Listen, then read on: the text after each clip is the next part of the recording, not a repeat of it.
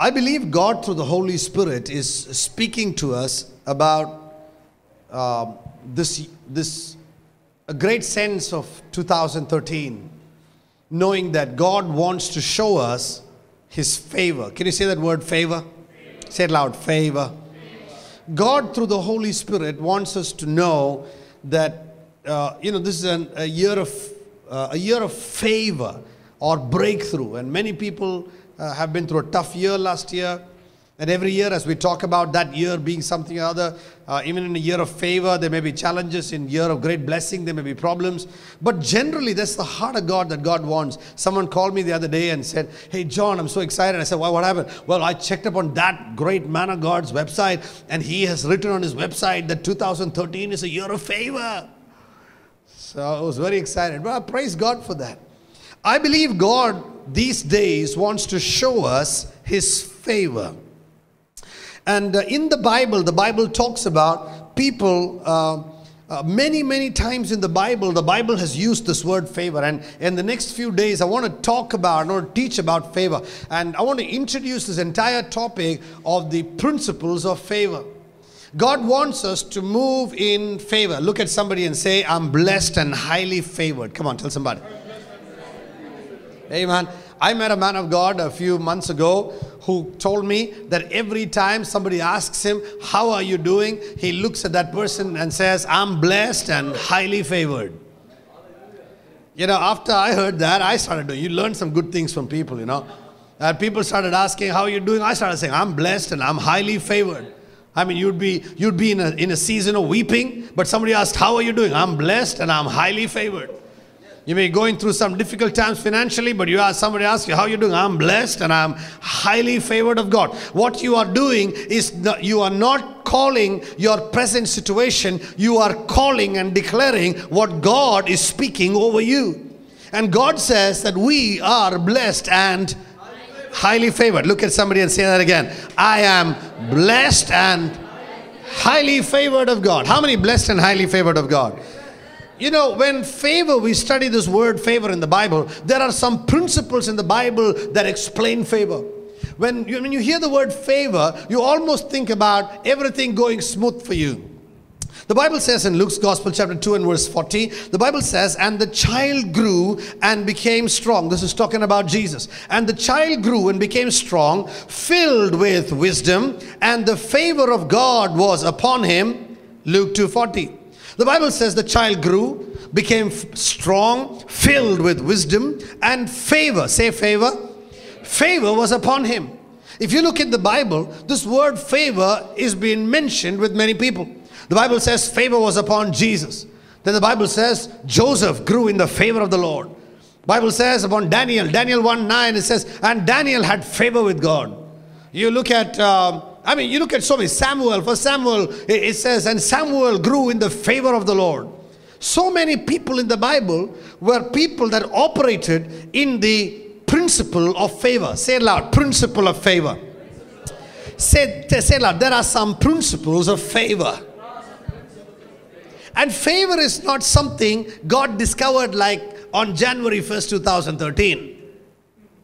Favor is something which is part and close to God's heart all the way from the beginning of times. When God put Adam and Eve in the garden, He favored them. And He said, "I want you to till the garden." And the garden had gold, and the rivers were running through the garden, and all kinds of fruit-bearing plants were there, and animals, and the tree of life, and the tree of the knowledge of good and evil, and Adam had a companion, Eve, and he had the presence of God. In the morning he worked by the day, and the evening he walked with God in the cool of the night. If that is not favor, what is favor? He was living in amazing favor. So favor isn't something that just God woke up to in the beginning of this month. But the Bible says that there are some things about favor, that God has some seasons. The Bible says in Luke's Gospel chapter 4 and verse 18, the Bible says, "And the Spirit of the Sovereign Lord is upon me, and He has anointed me to" what? to preach the good news. He has anointed me to proclaim the good news. He has sent me to proclaim liberty, the recovering sight to the blind, to set at liberty those who are oppressed, and to what? Proclaim the favorable year of God. So God, even though God wants to pour His favor, there are seasons of favor. And we've got to understand in the Spirit, supernatural open windows of favor upon God's generation. Amen. We've got to be people of the Spirit that understand in the Spirit when God is preparing to do something. And we've got to be ready for that kind of a God time in our life. Hallelujah. We've got to be ready to understand what is the season we are living in. Why are we living in that season? What is God trying to do and say in that season? Why is that window opened for that season? Because Jesus looked at them and said, my kairos has not come. Which means He said, my appointed time has not come. Which means when God's appointed time comes, there is something of favor that happens in God's appointed time. The Bible says in the fullness of time, what happened? God sent His Son. That was favor. It was a season of favor. Jesus said, I have come to proclaim the year of God's favor. In fact, favor doesn't just happen I was listening to Pastor Joby, who was speaking yesterday about this particular scripture. He was saying God, Jesus would have read the scripture as was His usual pattern. As He was used to doing, He came to the synagogue and He what? And He read the scriptures. But that day was a favored day. When Jesus stood up as usual, while He was usually reading the scriptures in the synagogue, that day He stood up and He said, today the scriptures are fulfilled in your hearing. That scriptures would have been spoken and read 1,000 times before. In the last 800 years or so, after probably Isaiah gave them those scriptures, 1,000 times they must have read those scriptures. But Jesus stood up that day and He said, today the scriptures are fulfilled in your hearing. Which means there is an appointed time of God. There is a moment of God's favor. There is a year of God's favor. There are seasons. You got to understand something. Opportunities should not be missed by us. I heard a saying that went like this. He says that an opportunity of a lifetime should be seized in the lifetime of the opportunity. Amen. I'll say that again. An opportunity of a lifetime should be seized in the lifetime of the opportunity. There are many times you see in the Bible, people would sit back and lament that the winter has set in, the summer has passed, and we are not saved. And things were not done because we had not seized the favorable moment of God, the time and the season of God. The other day I was talking to one couple. They were saying, brother, we will obey God. We know when we obey God, there is no turning back. But we are waiting for the right time to obey God. I was sharing to them about water baptism. They're waiting for the right time to obey God in water baptism. And sometimes we miss the entire season of God. We miss the entire blessing and the plan of God simply because we don't seize the opportunity in that moment. Say loud after me, favorable time. Jesus said, today the scriptures has been fulfilled in your hearing. But something happened between the usual times of reading and that day.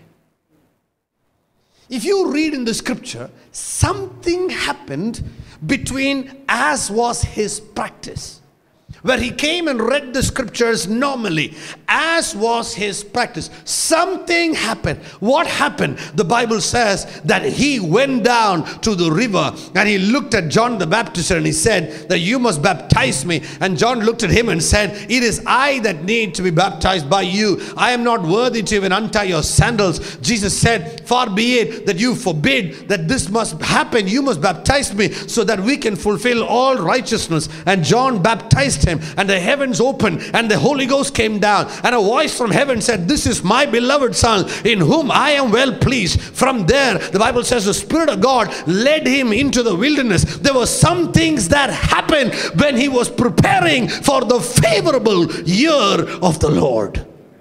Hallelujah. There are some things in our life that go on, that are positioning. I'll be teaching another day on positioning yourself for favor. But there are some things in your life and my life, we've got to be on God's timetable.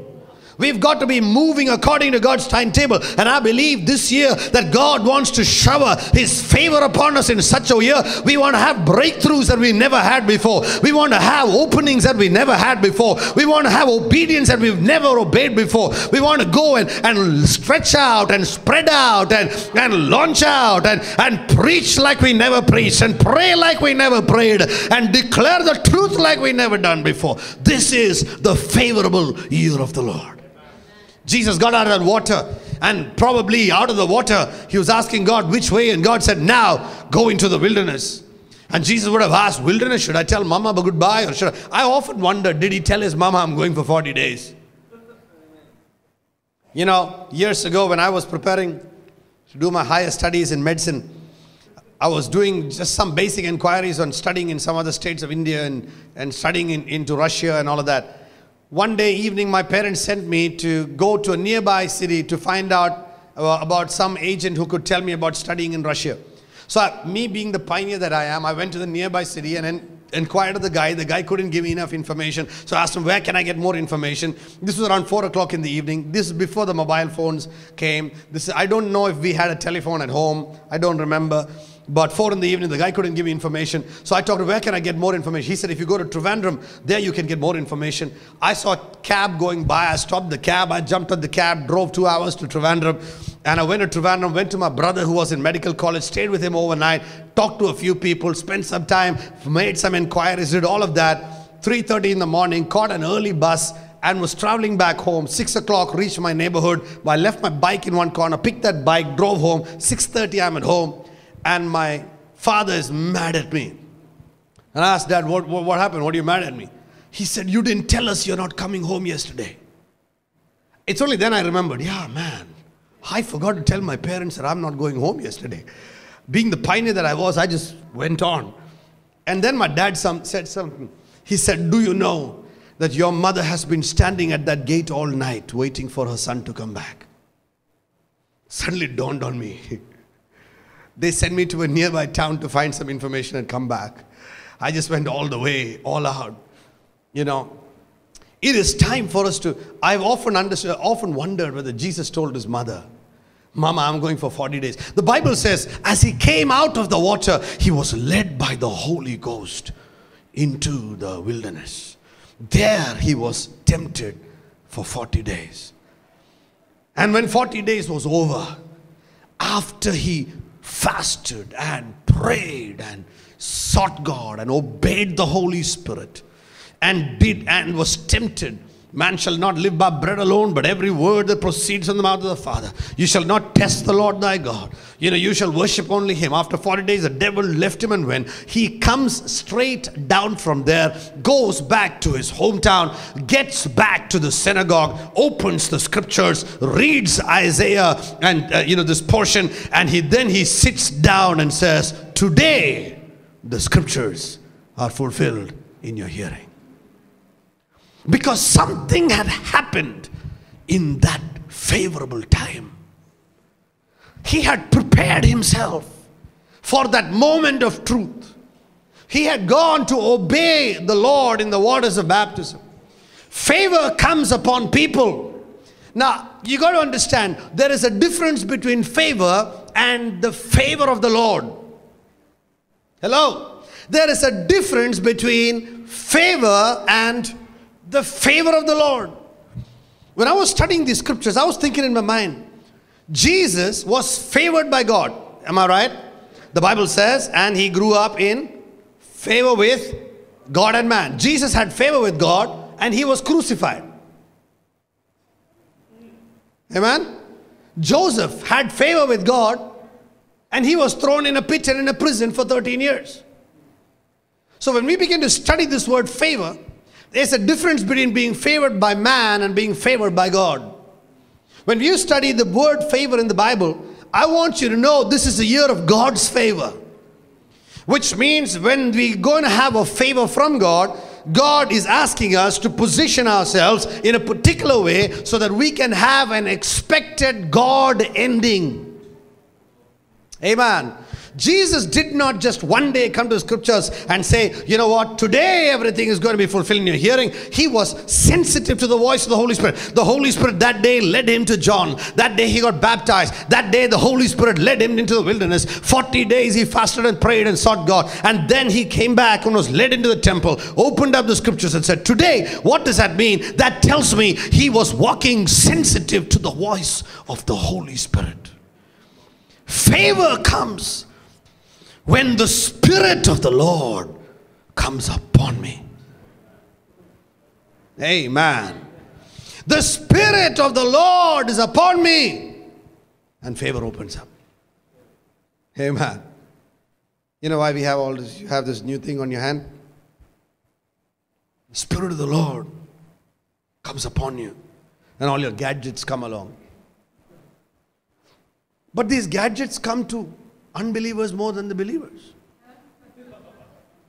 You know, you had to fast and pray for your gadgets, didn't you? You know, Dennis was telling me, I was fasting and praying for one of the Apple. He's got 2 Apple, whatever. You had to fast and pray, right?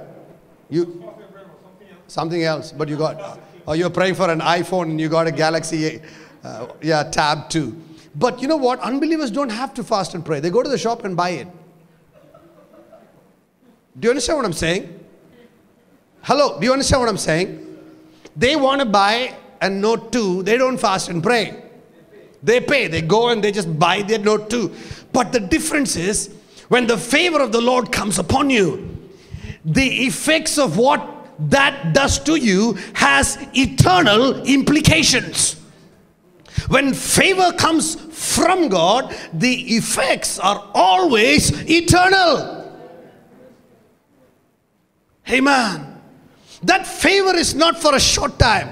That favor is not because God can't bless you before. That favor is because if ever God opens favor on your life, He is saying, I'm giving you this thing because I have an eternal plan. Amen.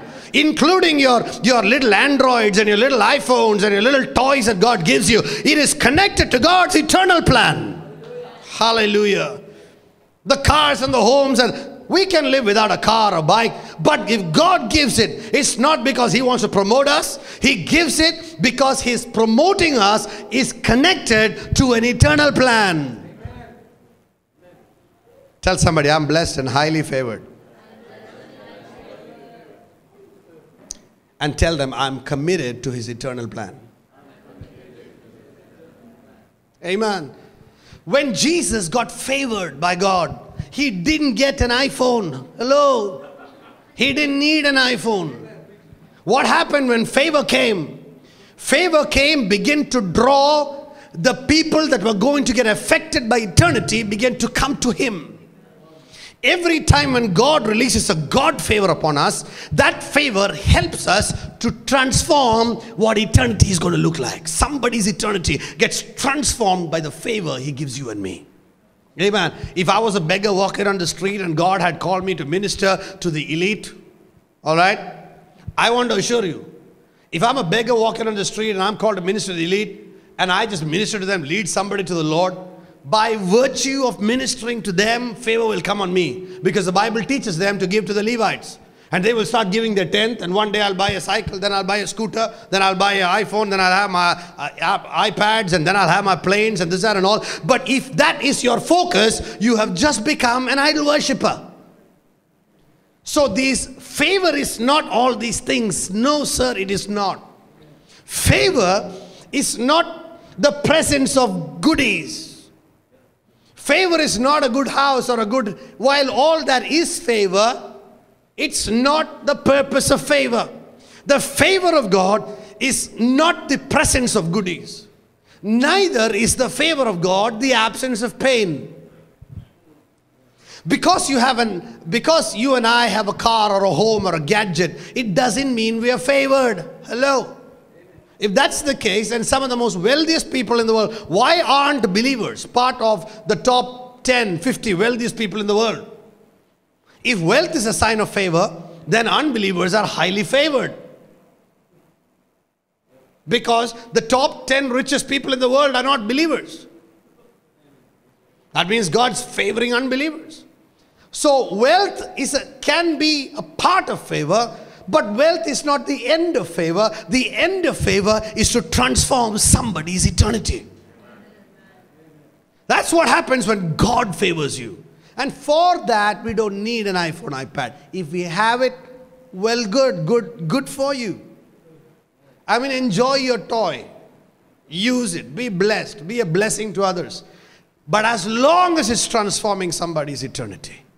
If it is not transforming somebody's eternity, please don't tell me it's favor. It can be bought by any unbeliever who's not favored by God. The Bible talks about different scriptures in the Bible, season of favor. The Bible says the Spirit of the Lord is upon me. And so there was a positioning, and He has anointed me to preach the good news, to heal, bring, healing, sight to the blind, and bind the brokenhearted, and to proclaim the favorable year of the Lord. If you look at 2 Corinthians chapter 6 and verse 2. 2 Corinthians 6 and verse 2. The Bible says, for He says, what does it say? In a favorable time, I listened to you, and in a day of salvation, I have helped you. In a favorable time, I listened to you. Which means God was saying there's a season of favor when God would answer that prayer. Now there are, some of you might wonder, I prayed and I prayed and I prayed and I knocked on heaven's door and I prayed and that's why God answered that prayer. No, sometimes God answered prayer simply because it was time for you to have it.